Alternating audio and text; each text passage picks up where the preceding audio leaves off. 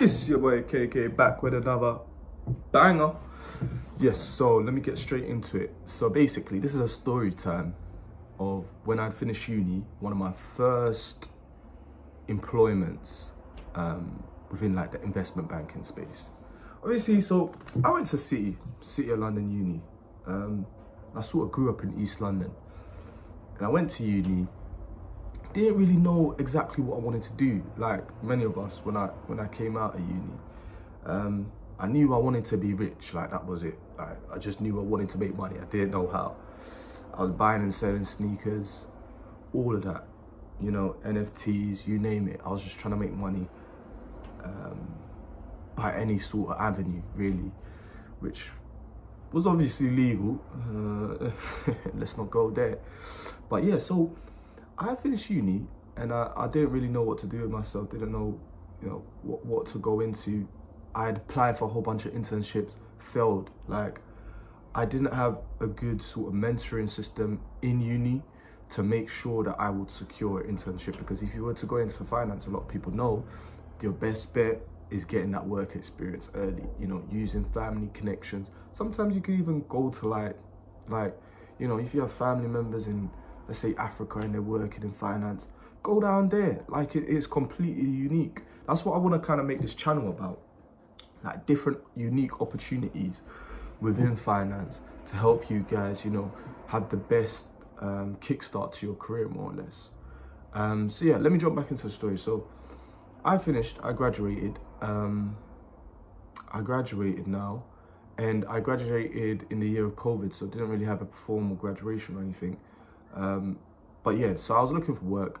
I signed up with a charity called ELBA, East London Business Alliance. I'll put a link in the description because them guys are killing it, man. They really help a lot of young black people get into the professional workspace, and they're fantastic with it. So yeah, I was working. I had this mentorship program through ELBA, and they more or less mentored me with a guy in commodities. He was quite a senior position in commodities at a pretty big investment bank. So I was having these weekly mentoring sessions with him. Bear in mind, I'm just like a street kid from East London. Like I didn't know no better. I'd gone uni, but you know, I was still like, you know, just running around doing nonsense, really and truly. So I wasn't polished. I wasn't very polished at all. And to be in the corporate sense, you need to be polished in that respect. And I was very far from it. But he had grown up in East London as well, in Ilford. And he was like, I'll say he was about 35, 40.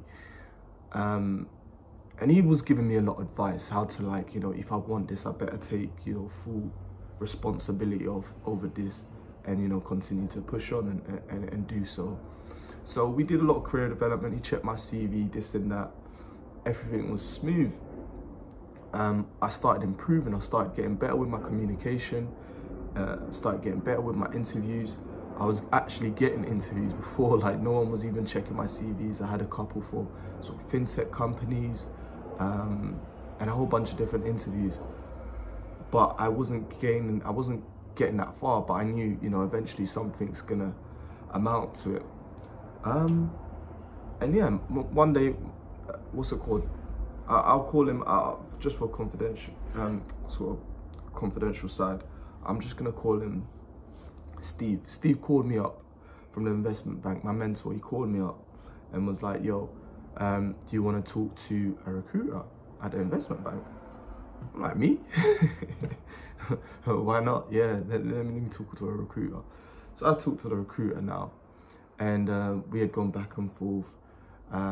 And he was just like getting to know me. I told him about me selling sneakers, etc., coming out of uni, what I studied, and sort of how I knew Tav. And he took a liking to me. He was like, "Oh, we don't have anything now, but I think there's a position coming up. It's an entry position, and I think you'll do great at it." So a couple weeks go by, and he gives me a message. He gives me an email. He's like, "Oh, would you like a second stage interview?" I'm like, "Second stage? The first one was an interview? I thought we were just having a catch up." I'm like, "Sweet, all right, cool." So I did the second stage, which was sweet. It went perfect. Like, couldn't have gone better. The two people interviewing really liked me. I was able to conduct myself well in the interview and just give a lot of sort personal experience and work experience, relating it to the role, and sort of, yeah, leveraging on the fact that, you know, I knew Tav, and Tav was quite senior, so they kind of respected that. They kind of thought this guy's being mentored by one of the big guys. So that was cool. They were like, yeah, we really like you. Why don't you come in to our office to interview for the position with our sort of manager, who manages that sort of desk. I was like, all right, cool. Let me come in. So I came in now, a bit nervous, but I kid you not, this woman was the most attractive interviewer I've ever had an interview with. So I was like, god damn it, man, I'm already nervous. Now I'm gonna be even more nervous. But I was a young and like sort of bubbly kid, so I kind of was liking it, but I was still kind of nervous. But once we got in, I kind of saw that she was like making me feel a bit more comfortable, like the sort of conversation we're having weren't just interview style. So I was like, all right, this is going pretty decent. She was saying she lives, like, you know, in East London, she lives in Canning Town. And I told her a bit about my sneaker business, and she was like, well, you could get me some Yeezys. Like, we were just bantering, and then, you know, obviously talking about the job as well. So I was like, wow, this interview's going good. And did go good. Like, I got a call from HR probably like a week or so later telling me that I've got the job. So they sent me an offer. I'm gonna clip the offer in here. They sent me an offer. I believe the salary was about 35, but it was an entry position within a year, you know. That's not including bonuses, so yeah, it was decent. It was decent. And I was delighted. I was over the moon. I was like, wow, this is a good opportunity for me. Let's get it cracking. And then yes, so they asked for, you know, all information, sort of wanted to do the background checks, this and that. And this where it gets a bit, you know, a bit rocky. So similar to, like, you know, football trials, once you get signed, you need to go through, you know, the fucking you need to do your medical, and you need to pass your medical. So background checks, I had no issue. Like, I had, you know, all the things on my CV were accurate. Like, I'd been at all them employments, so I had no issue like going through into it. But yeah, then I got a call saying that, some of my background checks haven't gone through. Is it all right if I can get a reference for one of my old jobs? I was like, all right, let me get the reference. So I got the reference from them, and I sent it back to them. Another week had gone by. I was like, oh, is there any update on my application, on my background checks? And then they responded to me, I believe it was by email, telling me, yo, listen, we're gonna have to withdraw this offer. And I'm like, huh? What did I do? What did I do? Like, have I got some sort of criminal record? Like, I was squeaky clean. Like, I was, you know, just squeaky clean kid. So I'm like, there's got to be a mistake.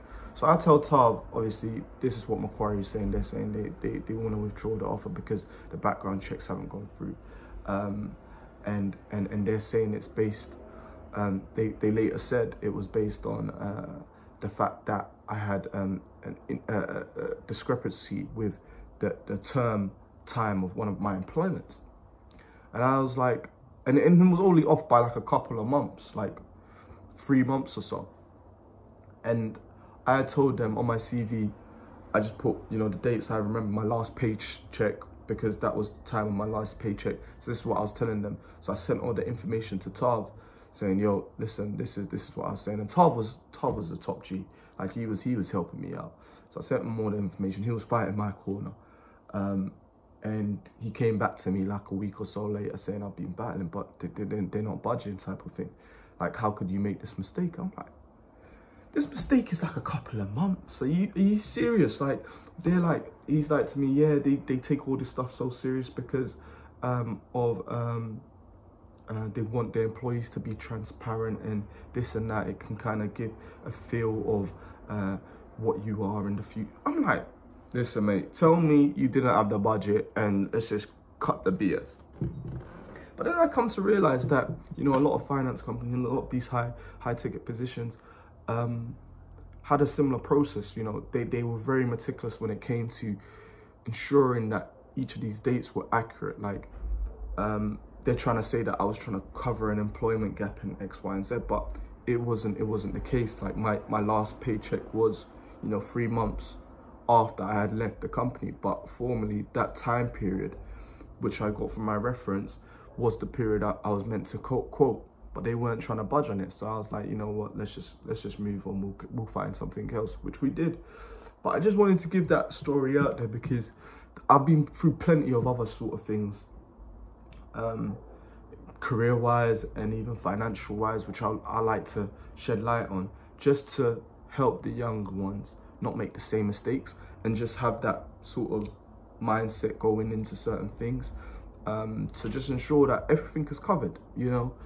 I'm gonna start a little mentoring sort of program, so I'm gonna put the details in the link in the description, as well as my social. So if you have any other questions, want me to check your CV, or just want to, you know, see how you can develop and get a good role in investment banking, sort of let me know.